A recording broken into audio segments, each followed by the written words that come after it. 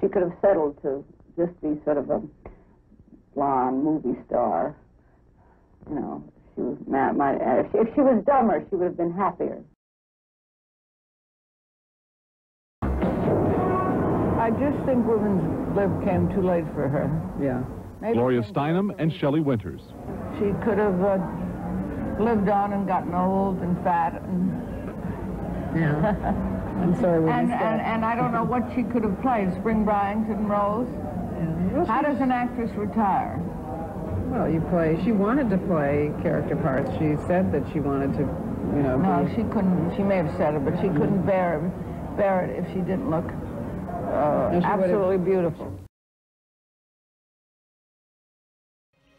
When we were both very young and struggling, we used to sit in Schwab's drugstore and fantasize about the future. And both of us, along with having glorious careers and Oscars, of course, wanted the perfect husband with perfect children. Marilyn had very little self-worth. She didn't trust that she could do something by herself. And so very early in her career, she began to get coaches. When we went to the Actors Lab, which was behind Schwab's, and I took classes there, she would sit when she was allowed to in back of the theater and watch. She watched great actors from the Group Theater in New York, but she didn't even think that she was good enough to take classes. She respected intellect. I was busy going out with handsome young movie stars. She was attracted, maybe father figures, but certainly older men who were very smart. Yipe! We were blonde Hollywood babies, but it wasn't sad when we began to get good roles. It was the most glorious and wonderful thing. We had fun, and all this stuff about being doomed and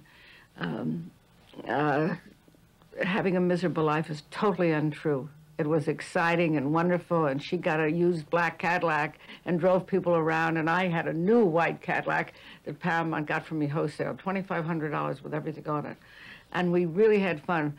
At one point, we used to pick up our unemployment checks and go to the racetrack and bet $2. You know, bet about $6 all day long. And you can be as alone with Oscars and jewelry as anybody. And the real values are your family and your friends. And Marilyn had no family, and she was suspicious of most friends because they turned out to be using her. Even now, I watch people watching her films, and they become alive, and she had that quality, and she could project it. It was an earthy, just magic. That's why it's still there on the screen. Let me ask you quickly here about you and Marilyn Monroe. Now, were you really good friends, or just... We lived together. Well, there you go. And we were very good. Yeah. How long a period of time was this? Oh, about a year, on and off. When I met Vittorio, she moved out. Yeah. Did you ladies, you women, compete for men? No, we endorsed men. Well, I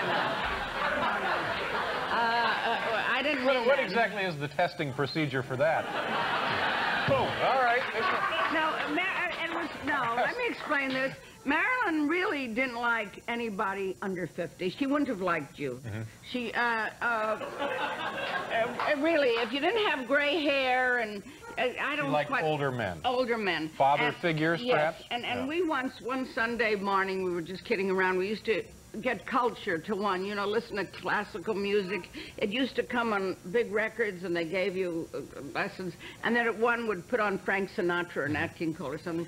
Well, one day, we were both just getting over unhappy love affairs, and we decided, why shouldn't we be like men? You know, just score, you know, sleep with who you think is attractive, and why not?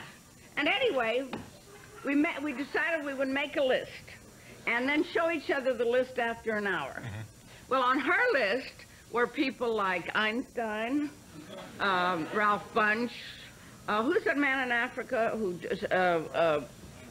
Schweitzer, Wendell, thinking he might be on the list. Thank you. Thank you very much. He was just waiting to get down to the W's there. On my list was Clark Gable, Brando, things like that. Yeah. And I don't know how many, we separate. She got well, never mind. Anyway, many years later, after her death, I was in Strasberg's apartment. There was her mother's white piano, and on it was a silver picture frame and a picture of Albert Einstein, and on it, it said, "With love, respect, and thanks, Albert Einstein." And someone made a film about this called Insignificance, about supposedly Marilyn's affair with Albert Einstein. Maybe it would have affected peace if it had gone on. So it did happen, or there's room for speculation? I don't know exactly. You're not sure? I'm not sure. Okay. I would guess, given his white hair and everything, it happened.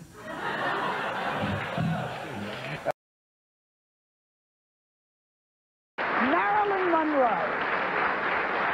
How did you meet Marilyn Monroe? I could write a book about Marilyn, a whole book about it. We first met at a place near Columbia called the Studio Club, where just girls could live. And she was under contract, and I was under contract. And both of us sort of were blonde bombshells because we felt that's what they wanted. But she was very bright. Not educated, but very smart. And she had been thrown around. In fact, my sister and brother-in-law owned a theater called the Circle Theater that one night we came out of it. Charlie Chaplin was directing his son in Whatever Woman Knows. And suddenly Marilyn froze, and she was looking across the street. And I didn't know what happened. And she said, "That's an orphan asylum. That's the one they sent me back to, where they didn't want me anymore." And she had just finished Asphalt Jungle, the one with that Houston, and she was just getting some... we both had been dropped by Columbia and said we were unphotogenic and no good and everything. And it was like once... we didn't have it was very expensive after the war to try to find an apartment, and Sidney Skolsky would meet us for lunch at Schwab's. I had gotten here, stage screen in Schwab's drugstore, and my sister, something had happened. My sister's a nurse, and we'd been getting funny phone calls. So my sister went and sent for my parents. We wanted to, she had to come because I was a minor. By then I was 17 and she was 20 or so. And these funny things had happened to us, and I was really angry at her, and I was sitting at Schwab's drugstore, and Marilyn used to, do something with a straw and then put water and make a little snake. And I was very upset, and Sidney said, "What's the matter?" I said, "Well, I don't know. My sister went and sent for my parents." And she dropped the water, and she said, "I wish I had somebody to send for her." And then about a year later or so, we just had a tiny apartment. My parents were sleeping in the dining room. Sidney found us an apartment on Holloway Drive. It's still there, and there's a great empty lot with wildflowers next to it. I think that Los Angeles doesn't know who owns it. It's still there. It was like outdoors. You walk up 3 flights, and... you roomed with Marilyn Monroe? Yes, and he found us this apartment, but my father had to come over and sign it because they weren't too sure we were reliable. So we had this apartment. She liked little rooms. She took the smaller bedroom. I had the bigger one. And about a year, until I met Vittorio in Italy, and then she felt she had to move out. But she never lived with anyone else. What have we missed about Marilyn Monroe that you might know? What do we not know? She had no family. When she left New York, I owned a little house. That's a really nice house. And the producer of the last picture she did rented it from me.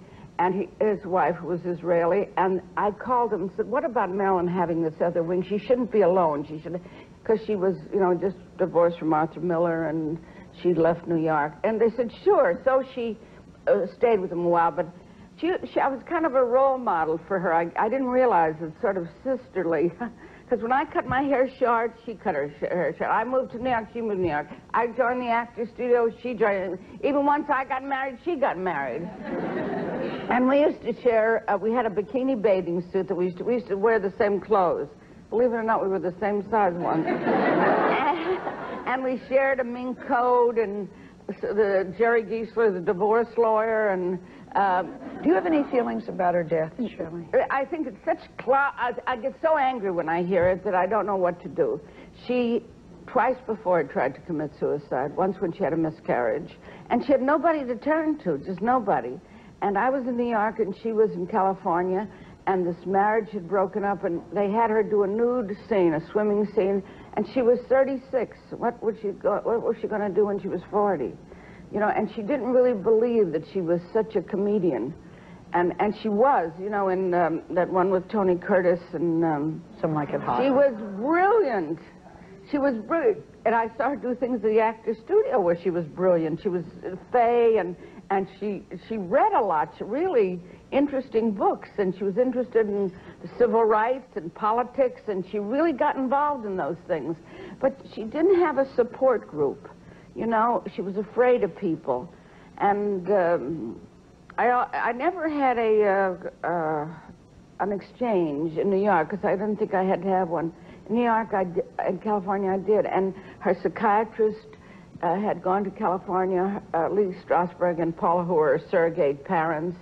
I had introduced them to her, and they were gone. We're talking about guilt that night she died. Yes, and I think she had twice before. I think she had some whiskey, and she couldn't sleep, and took some pills and forgot how many.